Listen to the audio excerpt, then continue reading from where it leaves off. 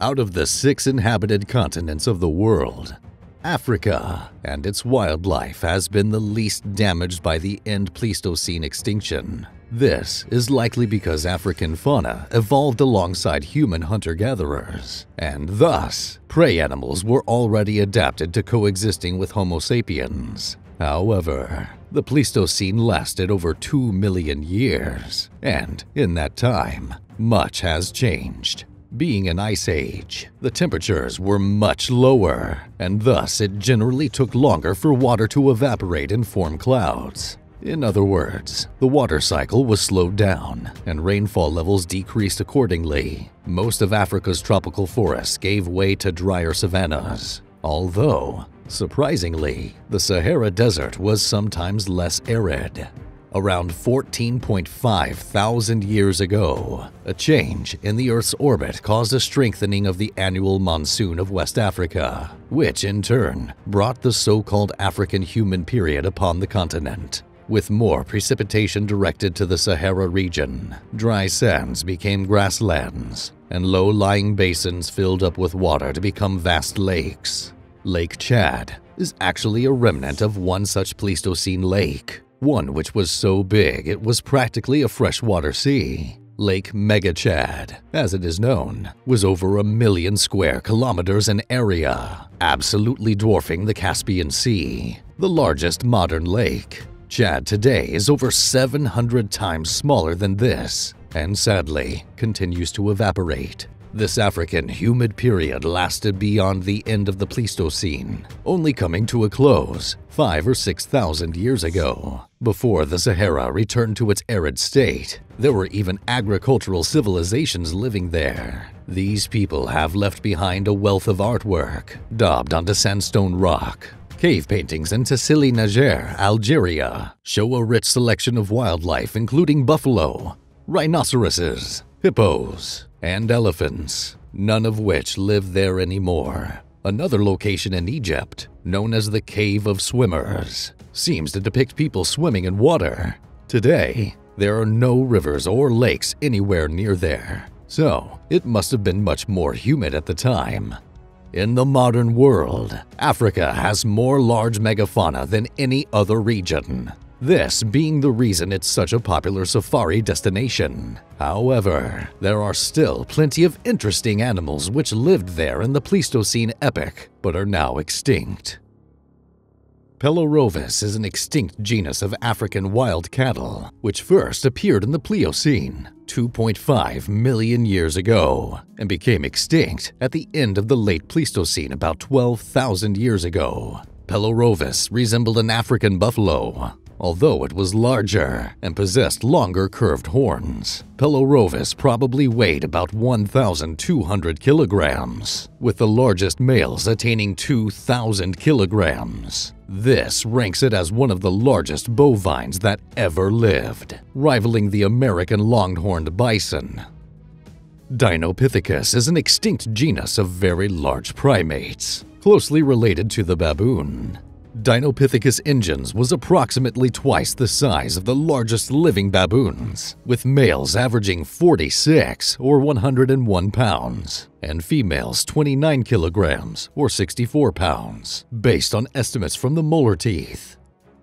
The quagga was a unique species of zebra that existed until the late 19th century. These magnificent creatures had a peculiar appearance when compared to other zebras. Their skins were greatly desired and were subsequently harvested for human use. The term quagga was once used collectively to refer to all zebras. At another point in time, quaggas were classified as a completely separate species. After examining their DNA, scientists have learned that the now obsolete quaggas were actually a subspecies of plains zebra. Unfortunately, these animals were extremely unexplored and undervalued while they were still around.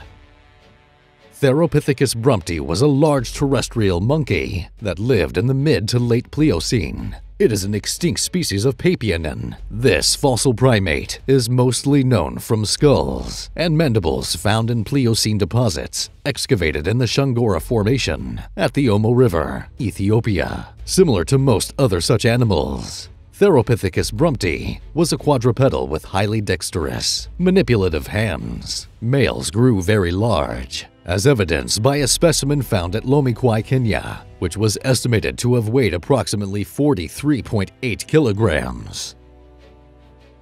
Hippopotamus gorgops is an extinct species of hippopotamus. It first appeared in Africa during the late Miocene and eventually migrated into Europe during the early Pliocene, where its fossils were first discovered. With a length of 4.3 meters and a shoulder height of 2.1 meters, and with a weight of 3,900 kilograms, Hippopotamus gorgops was much larger than its living relative. Another feature setting it apart from modern hippo was its eyes. Modern hippos have eyes placed high on the skull, but Hippopotamus gorgops had orbits extruding above its skull, making it even easier for the creature to see its surroundings while fully underwater. Crocodylus thorbjarnarsoni is an extinct species of crocodile from the Pliocene and Pleistocene of the Turkana Basin in Kenya. It could be the largest known true crocodile, with the largest skull found indicating a possible total length of up to 7.6 meters, or 24.93 feet. Crocodylus thorbjarnarsoni was named by Christopher Brochu and Glenn Storrs in 2012 in honor of John Thorbjarnarson, a conservationist who worked to protect endangered crocodilians. Homotherium is an extinct genus of the Machairodontan saber-toothed predator. The oddest feature of the Homotherium was the marked imbalance between its front and hind legs and squat hind limbs. This prehistoric cat was shaped more like a modern hyena, with which it probably shared the habit of hunting in packs. Often called a scimitar cat because of the shape of its teeth, Homotherium subsisted on prey as diverse as early Homo sapiens and woolly mammoths.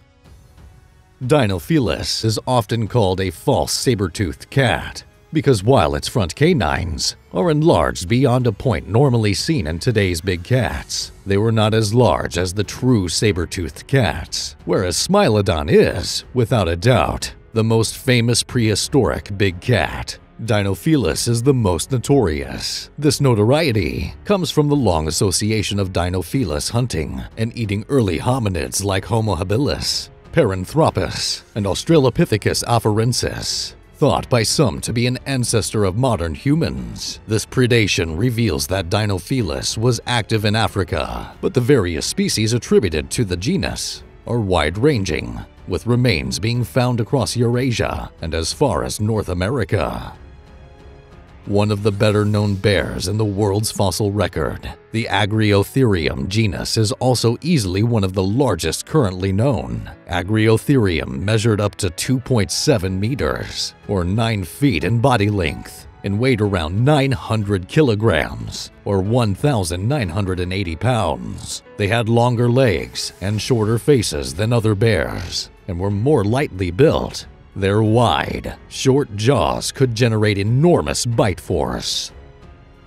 Dinotherium was a large elephant-like proboscidean that appeared in the Middle Miocene and survived until the early Pleistocene. Although superficially resembling modern elephants, they had notably more flexible necks, limbs adapted to a more cursorial lifestyle, as well as tusks that curved downwards and back. In addition, their tusks didn't emerge from the maxilla as in elephants, but from the mandible. Although the name Dinotherium translates to mean, terrible beast, this definition somewhat belies the true nature of Dinotherium as a prehistoric elephant. Compared to today's living elephants, however, Dinotherium is the type genus of the more distantly related group called the Deinotheres. Dinotherium remains one of the largest elephants in the fossil record, rivaling even the big mammoths.